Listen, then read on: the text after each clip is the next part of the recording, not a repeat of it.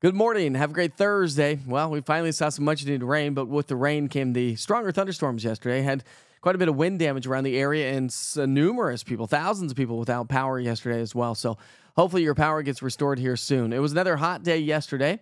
We did make it to 95 degrees, and really that was the story around the area. So we saw quite a bit of early morning sunshine that helped to really heat up the atmosphere and destabilize it as well.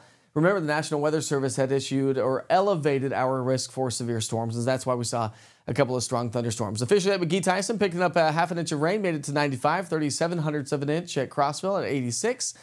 No rain officially in Chattanooga or Tri-Cities, but definitely toasty days with temperatures in the 90s, mid to upper 90s anyway. So as we looked at our rainfall over the last 24 hours, much needed rain. Again, not everybody picked up on a ton of moisture. But some of you got some good solid showers, and hopefully you had a chance to enjoy that as well. Now, as we look ahead throughout the day today, well, those elevated rain chances, I should say, are going to be with us again today and really over the next 5 to 7 days. So you're going to need that interactive radar with the East Tennessee Weather app, by the way. If you don't have it now, download it today from the App Store. Just search East TN Weather, all one word, because it's going to keep you up to date on all the showers and thunderstorms. Now, today we do have a little bit of an elevated risk for some isolated strong thunderstorms across upper East Tennessee. Not expecting a lot there, but I do anticipate most of the rain to be upper East Tennessee mountain counties and down across the Southern Valley. So heading through the afternoon hours or into the noon hour, could see a couple of showers. Here comes the frontal boundary, though, and that's where I think we're going to see the majority of the rain. Upper East Tennessee, mountain counties, Southern Valley, less likely to see those showers from basically Knox County northwest towards the Fentress County, Cumberland Plateau area. So by 7 o'clock tonight, that cold front's going to be swinging its way on through. You can kind of see what I was talking about, where those rain chances are going to be a little bit more elevated today, a little bit less likely, basically west of downtown Knoxville. All right, so that's the story for the day today. But again, as we look ahead throughout the day today, we are also talking about some cooler temperatures. Cold front comes on through. It's going to feel amazing. So by lunchtime, we're at 78 degrees. As we get into the afternoon, a huge difference. We're going to be below average with temperatures only in the mid to upper 80s. Yes, it's going to be muggy. Dew points are still going to be in the 70s, dropping a little bit behind the cold front and across the Cumberland Plateau. So not really much of a heat index value there. We'll have a little bit of a heat index value, low to maybe mid 90s, due to the fact that we have a tropical air mass in place. But the good news is the heat stress really goes down throughout the day today, and that's going to be the story over the next couple of days. So we're going to get rid of that excessive heat for just a little bit.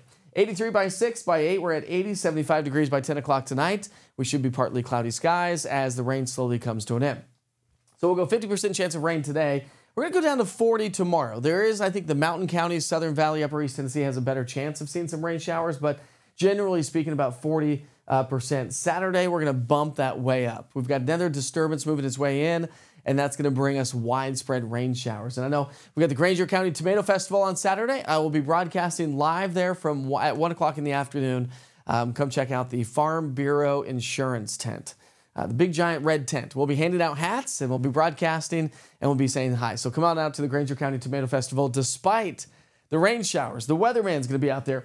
We're going to see those rain chances elevated on Sunday and even next week. Next week's likely to be a lot more than this, but just because it's days 5, 6, and 7, I'm going to keep it at about a 50% chance now.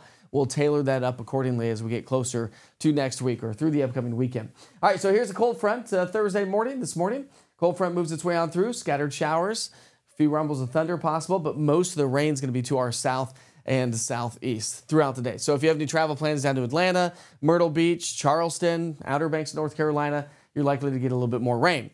But here comes the next disturbance, and this whole cold front is going to start to lift its way northward as a warm front as we get into our Friday and Saturday time frame. So that's what's going to bring us the widespread showers throughout the day on Saturday. You can see all that rain that's going to set up shop. And then it starts to just kind of linger around the area as we get into Sunday. So let's pick up our timeline Saturday night. What we're looking at is available moisture. The reason why I want to show you this is while we do have a lot of moisture to work with the storms here throughout the next couple of days, but that's going to surge northward. That's going to surge a lot more moisture into the area. So all the way through our Sunday, notice the darker shades of reds. That's what we need to look at. Those are high numbers. So what we're looking at is it's called precipitable water, so available moisture. So as this moisture surges in thanks to this Bermuda high, that's just pumping in this moisture into our Monday. We're going to continue to do it on into our Tuesday, Wednesday, Thursday.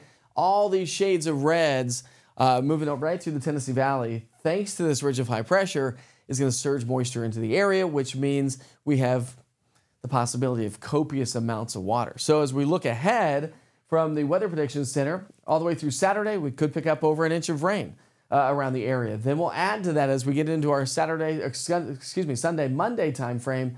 And then Tuesday and Wednesday, we're going to add to that more. So again, we went from an extreme drought situation to, well, now we're going to get copious amounts of rain. So grab the umbrellas. So by the way, if you don't have one, you can get one on the easttnweather.com on the shop store. All right, here we go. Dew points are going to stay on the elevated side. Obviously, I talked about the moisture, so that's going to keep our elevated dew points. So even though temperatures will be below average, we're still talking heat index values to be pushing into the 90s due to the fact of the high moisture content of the atmosphere. So we're going to be trending below average over the next 5 to 7 days, and that trend may continue 6 to 8, 6 to 10, maybe 8 to 14 days out. So something to kind of keep in mind. As I mentioned before, if you don't have the East Tennessee Weather app, you can download it easily. Just go to your app store and search East TN Weather, all one word. The interactive radar is great. We've got lightning data that gives you lightning information when it's within 15 miles of your location. And of course, all your weather updates throughout the day can be seen right there with your daily forecast weather updates at the top of the app.